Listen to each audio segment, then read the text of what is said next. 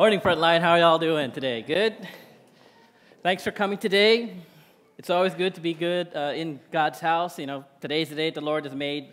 Let us rejoice and be glad in it. Do we have any first-time visitors with us today, this morning? Welcome, sir. Welcome today. We pray that you have a blessed day today. So, Frontliners, take note. For everybody else, welcome. It's Sunday, the Lord's Day, but for some of us sports fans, it's Super Bowl Sunday, right?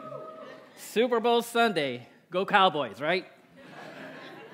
Maybe next year. Okay, so Atlanta and New England. Just pray for both of them, and whoever wins, okay, whatever. All right.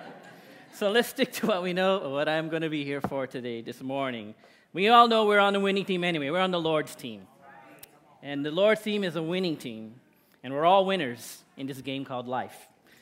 Whether it's Super Bowl Sunday or Super Sunday, today is the Lord's Day. So, we're going to continue the series that we've been going on through. It's like the fourth week now, and the series is called Questions That Jesus Asks. Jesus asked some awesome and great questions. Some of the previous questions we already covered were, do you want to get well? When he was asking that paralyzed man. And how about that, the other one is, where's your faith, or why are you afraid? Jesus, he's not in control, even though the boat's shaking and all that storm is raging. He's there. And then last week, Gary talked on, he said, do you believe that I can do this? And this blind man. Awesome questions. And like what Gary said, he mentioned that Jesus asked a question for a reason, and he's probing us. Don't you hate it when you ask somebody a question, and then they answer you with another question, right? That's what Jesus was doing here. Jesus, like in this context, Jesus wasn't looking, he was asking the questions, but he was looking for, he didn't provide the answers. He wanted Peter to provide the answers for him. Jesus can't do it all for us. We've got to do some of it. We've got to meet him. And there's that one movie. We got to meet him halfway. We need to at least meet Jesus halfway. He can do 99%, but you got to give some effort and provide some answers in this life. So in this context, Jesus, he's the one who wants the answers. And in this question that we're going to talk about this morning, he's asking not a person, but he's asking actually one of the disciples a question. And that question is geared towards the main leader of the disciples. We're going to look at the life of Peter today. So you're probably wondering, or those who are here new believers, you're like, who is Peter? I'm glad you asked. Okay, so Peter was originally named Simon. Okay, and Jesus changed his name to Peter, which meant the rock. So he was a Galilean. He was a professional fisherman with his brother Andrew, and his brothers came from the village of Bethsaida. So Peter, he is also married, if some of you don't know, and he was also a follower of John the Baptist. And perhaps he was one of the very first disciples that Jesus called. So Peter, he was enthusiastic, he was strong-willed, he was impulsive, he was outspoken, and he was kind of rough around the edges. But for all his strengths, he has his weaknesses too, like all of us. Peter, when they talk about that disease, putting the foot in the mouth disease, I wonder if that came from Peter. Because Peter did a lot of that. He would say something and then later regret it. So it was Peter. Wasn't Peter the one who drove the sword and cut the man's ear in the Garden of Gethsemane? It was also Peter who boasted that, Lord, I'll never leave your side. I'll be with you to the very end. And then later on, wasn't it Peter that denied Jesus? Not once, not twice, but 3 times. And that's what we're going to talk about today. So that's Peter in a nutshell. So let me set the scene or the background for you. If you have your Bibles, turn to John chapter 21. The Gospel of John. It's part of the New Testament. So it's the New Testament starts off with Matthew, John, and John, right? Matthew, Mark, Luke, and then John. It's the 4th book of the Gospel. So here we see here that Jesus is having breakfast. And we just stop right there. We'll read that later. But Jesus is having breakfast. And what is the breakfast that Jesus is preparing for the disciples? Fish and bread. So when I first read that, I was like, wait a minute. I know in Hawaii, I'm from Hawaii, McDonald's, we serve Spam for breakfast. But fish for breakfast? That's kind of interesting that he would serve. But we know there's a past to that, right? The 5,000, it was fish and bread. There was a 4,000 reference, that was fish and bread. So when we die and go to heaven, don't be surprised, right? It might be fish and bread up there. So, but saying this, since Jesus was the one who prepared this, being the master iron chef that he is, I'm sure the fish was going to be pretty good, or the meal in general was going to be pretty good. So later, or earlier in that chapter, it says this is actually the third time that Jesus is appearing to his disciples. So they are looking at a resurrected Jesus. In fact, when they were fishing earlier, they didn't recognize him at first.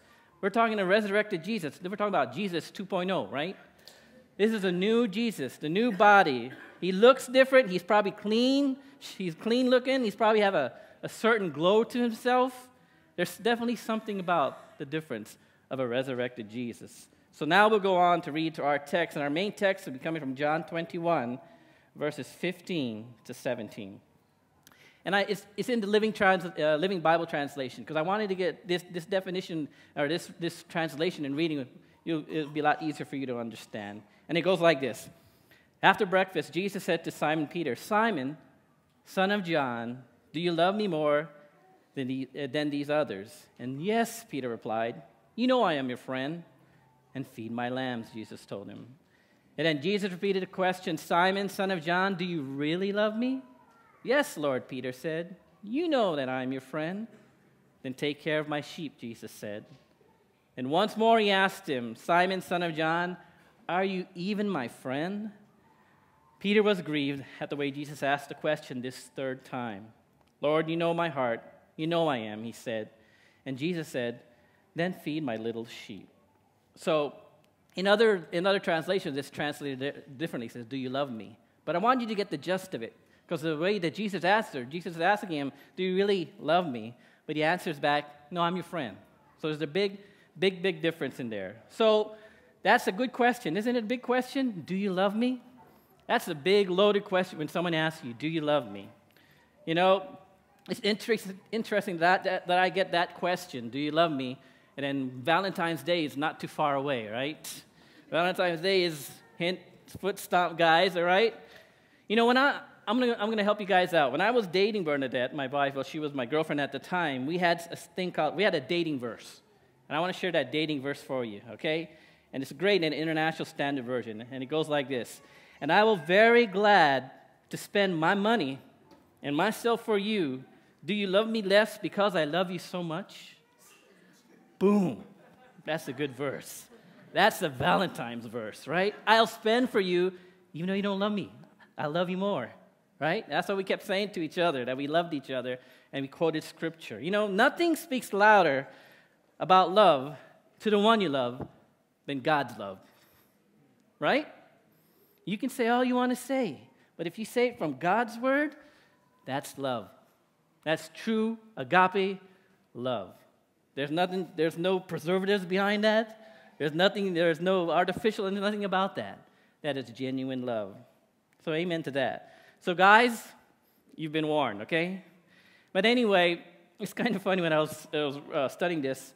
If you don't get anything for your wife or significant other on Valentine's Day, you're going to have to deal with consequences, right? There's going to be the guilt, there's going to be the shame, and there's going to be reconciliation that needs to be done. So you remember, you had one day to do this right, and if you don't get it right, guess what? You're going to have 364 days to make it up, right? Can I hear the lady say amen? Right, that's right. So guys, and for you guys, need I remind you, there is prayer after the service for your prayer needs and your prayer concerns. All right, back to the sermon. All right, so here we have Jesus asking Peter 3 questions that we read. Simon answers, but then what I want to focus on is that when Jesus answers, he gives 3 slightly different answers. So let's kind of break this down. So the first time he says, after breakfast, Jesus said to Simon Peter, "Simon, son of John, do you love me more than these others?" And then, "Yes," Peter replied, "You know I'm your friend. Then feed my lambs," Jesus told him. So the first thing that we want to notice here this is not the response Jesus was looking for, right? This is not the response. Jesus is asking for devotion. Jesus is asking for sacrifice. Instead, the reply is camaraderie and friendship, right? This is totally, so literally, Jesus is asking, do you love me more enough to sacrifice everything? And Peter's reply is, no, you're my friend. You know you're my friend. So Jesus could have easily started by saying, instead of, do you love me? He could have easily started it like, do you remember? Do you remember when you claimed that you would love me to the very end and that you would never fail and leave me?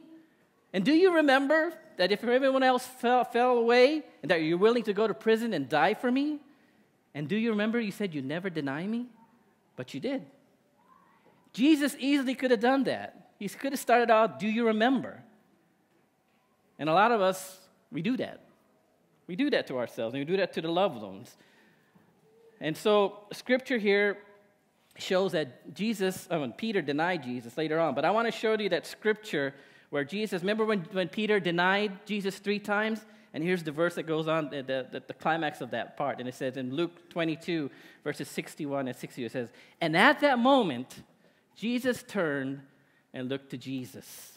So after the 3rd time, Jesus looked, can you imagine that? After you did something and then you see that person's eye to eye, face to face. Can you imagine that guilt that he all of a sudden just felt? And then he says, then Peter remembered what he had said. And before the rooster crows tomorrow morning, you will deny me 3 times. And Peter walked out of the courtyard, crying bitterly. So if there ever was a moment for a I told you so moment, that was it, right? I told you so you were going to deny me. And Peter said, no, I'm not going to do that. I'll be with you and I'll love you to the very end. But that look said it all. I'm sure some of you got that look. And if you don't do anything for Valentine's, you're going to get that look, okay? So guilt is such a demotivator. But thank God the opposite is true. Love is a great motivator. So bringing back painful memories in the past wouldn't help Peter. And Jesus, he knew that. He wanted to bring Peter back to the rock status that he was, in a loving and caring manner. So as we see here, also as we read the verse, it's funny that Jesus, when he is addressing Peter, he's not addressing Peter as what? Peter. He's addressing Peter as what? Simon. Why didn't he say, Peter, do you love me? Instead, he's saying, Simon. So something is wrong when somebody addresses you by your formal name. Right? You ever had somebody address you by your formal name? June, you're going to be in trouble, Villanueva? That way? So Jesus is kind of like, he's not pulling any punches anymore. And Jesus is telling Simon, he said, I'm going to address you to Simon.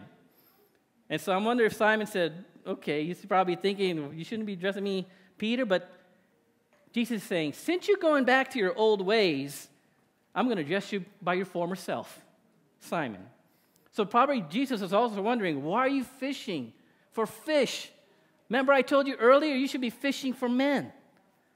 And so Jesus, the past few days, it's understandable. As we recall Peter, the past few days had a rough couple of days ago. He was filled with failure. He had frustrations, and I'm sure he was emotionally involved, and he was depressed. And so the last 3 years, Peter has given his life to Jesus, and all the disciples have given their life to Jesus. And there was a time when Jesus died. This is time for them to take their stand. So instead of taking a stand, what did they do? They took a hike. They went back to fishing. So in this case, when the going gets tough, the tough go fishing. That's the way I'm reading this. That's what the Lord is telling me. So like Simon, many of us, when we fail, what do? We go back to something that's comfortable. You like to go back to something that you like, that you're good at. You feel good at. And so that's what Simon is doing here, and the disciples are doing here. They went back to fishing. And so, Jesus wants to let you know that he'll take care of Simon. And he was worried about Simon at the time. So that's why he engaged Simon now at this moment. And he says, all you had to do was ask. I know you're afraid, and you want to go back to your old style and your old fear, but all you had to do is ask. But what was Simon's reply? He said, yes, you know that I'm your friend. So Simon replied by friendship instead of sacrificial love. So this goes on to say that Simon, realizing what he did in the past, he didn't want to commit anymore. He was afraid to commit. Sometimes when you get burned so bad, when the same thing happens again, now you're tentative, right? You don't want to be hurt that same way again. Just like your first love. You thought that was the one, and they broke up, and then now you're kind of guarded your second time around. Or when you buy a house, and that first house didn't go out right, and it didn't go right. So when you buy that second house, now things you're like, okay, now I know I shouldn't go in full tilt like I did last time. I know by experience what I need to do this time. So you see, Simon was being more upfront with Jesus and said, now that I learned before you were crucified what happened, I'm going to be more guarded and give you an answer that it's not what you want, but I'm still your friend. You still got me. I'm still your friend. But Jesus told him, you need to feed my lambs. So the first time the feed my lambs here is translated in Greek is pasture. And the Greek pasture term means present tense. And it means it's a continual process. So don't stop. You need to keep going. Feed my lambs. And the description that Jesus is providing for lambs is that lambs, they're immature. They're vulnerable and constantly needing care and caring for. So Jesus wants Simon, in this case, to know that, my time here is almost done. My 3 years, my D-Rose is coming up, right? It's time for me to PCS. Now it's time for you, Peter, Simon, to become Peter, and you need to step up, right? That's what he's basically telling him. And I like how Jesus does it. Jesus doesn't condemn Simon, but he's trying to do it in a loving way. And you need to do this, Simon, for me. Remember that someone that you first loved when you fell in love with somebody? You wanted to know everything about them, their likes, their dislikes, their interests. And how about when you first became a believer? When you first became a believer, you were on fire for the Lord. You wanted to memorize verse, you wanted to go to church, whatever, all church activities, you wanted to do those things. So when Jesus was referring to the lambs, he was talking about those who received Christ for the first time. You remember when you received Christ for the first time? You're going to influence them now. And what you say, they're going to follow. You say jump, they'll say how high, right? These are new believers. So these are the lambs that we're talking about. They can be easily influenced, and they can easily be persuaded. Remember, like somebody when you have your job, when you get your very first job, you want to learn everything about that job so that you can become a productive member of that workforce, right? So anything you say, anything that person teaches you, you're like soaking this information like a sponge. So that's what Jesus was telling Simon. Take care of the lambs. They're so fragile. They're so precious. But they're so worth it. They're so worth it. They need you, Peter. This flock, they will need you. They will need you, they will test you, and they'll look for you for guidance. But if you take care of them, believe me, they'll take care of you. That's what Jesus is trying to instill to Peter. We all need each other in this business, in this mission, while we're here on this side of heaven. Jesus' command is, right? Love each other as I have loved you. Not be friends with one another. Love one another. Big difference. Big difference. So that's the first, do you love me, right? So the second one goes on to say, Jesus repeated the question, Simon, son of John, do you really love me? Yes, Lord, Peter said, you know that I'm your friend. Then take care of my sheep, Jesus said. So here basically it's the same thing. Jesus' question and Simon's response is the same thing. But the only main difference is Jesus switches the terms from lambs to sheep. So the difference between lambs and sheep, that lambs, they're actually sheep, but they're less than 1 year old. So when the lamb becomes over 1 year old, they officially become sheep. Right? I didn't know that. And I was like, things that make you go, right? So lambs are young, they're underdeveloped, and they're weak. But the sheep should be more mature, more developed, more sensible, and more experienced. So in this exchange, Jesus is emphasizing that you need to take care of the sheep in a more supervisory capacity or more a managerial way. So in management, there are two key characteristics in management: responsibility and also authority. So responsibility is accounting for something or someone with power and control. And authority, the power to determine or otherwise settle issues. So here's Jesus passing the baton. Not only that, but he's also passing on him the responsibility and then the authority. You know, when someone tells you something and you say, you can't do that, and they said, what authority do you have? Right?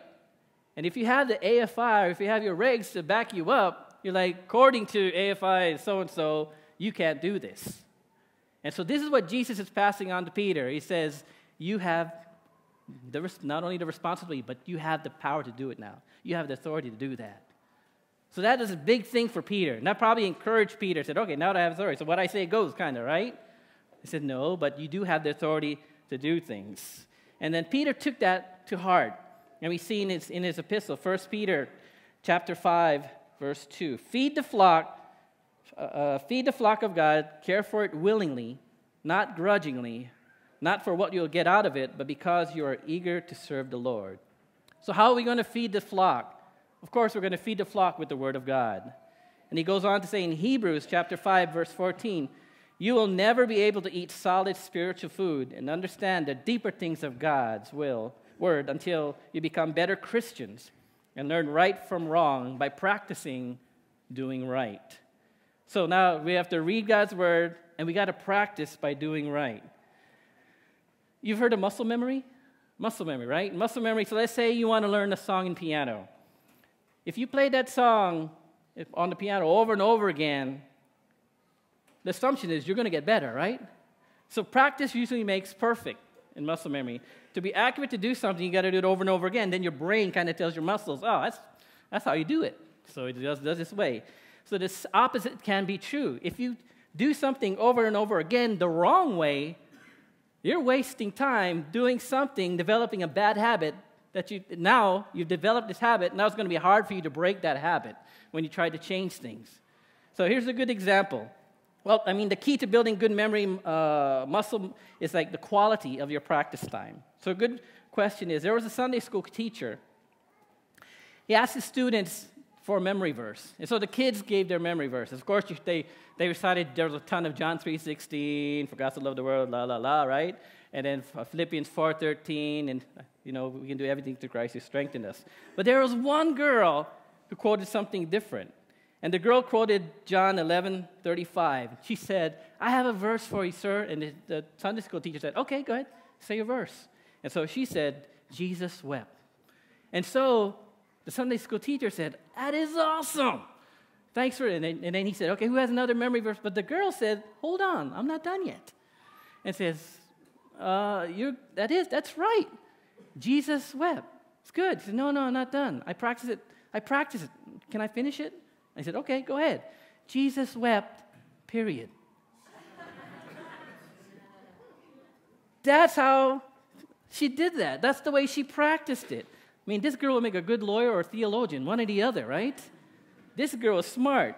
She practiced to the point of perfection, even adding the period at the end, and that's what I call practicing doing right, right?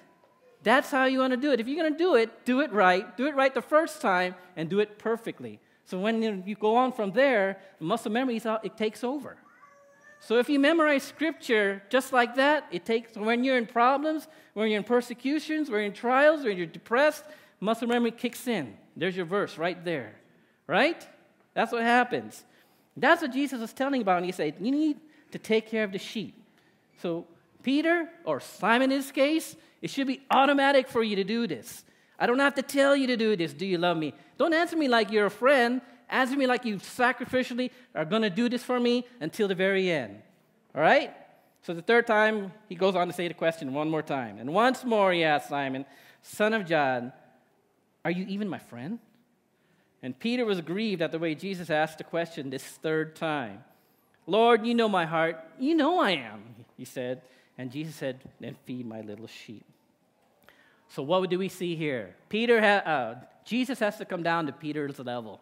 Since Peter can't meet Jesus, he comes down to him. Are you even my friend? Since you don't love me, are you even my friend? So what does that mean to us? That we can come to Jesus and Jesus meets us at our level. Jesus can forgive you. Jesus can heal you. Jesus can take that guilt and all that negativity away of your life. Why? Because he has that authority and he has that power to do that. When we try to do things on our own, we fail. And we fail miserably. Just like Peter, epic fail. Epic fail when we try to do things on our own.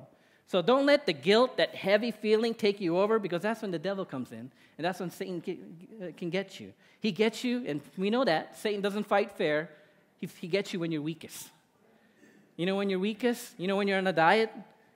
And then you open up that fridge and there's some good stuff in there? That hunger gets you at your weakness, doesn't it? If you're not prepared, if you're not planned, it's not everything set right, that cheesecake looks real good. It's real good. All right, so this third time, literally the translation, feed my little sheep, Jesus is confirming here. You need to do everything, man. You need to not only tend, you need to care, you need to provide, you need to do all this spiritual stuff for your people. You know, from the youngest lamb to the oldest sheep, it's a continual process. You're going to have to keep doing this. You can't stop, Peter. You got to keep going. So the totality for this is Peter. He's telling him, you need to shepherd these people all the way through, from the first breath to the last breath. And he was not only talking to Simon. Remember, the disciples were there. So the disciples, even though I'm sure he was talking just to Simon, the others were hearing it at the same time. The word was for everybody at that time.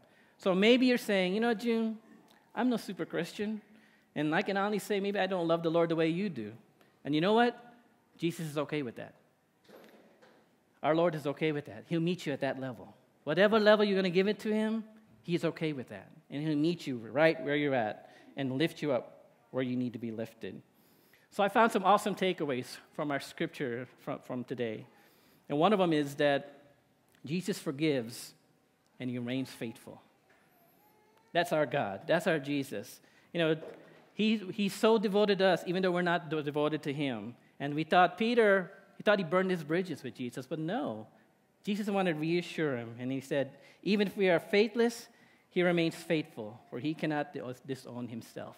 That's how faithful he is. So you say, Lord, I'm going to do something for you, and you don't do it, it's okay.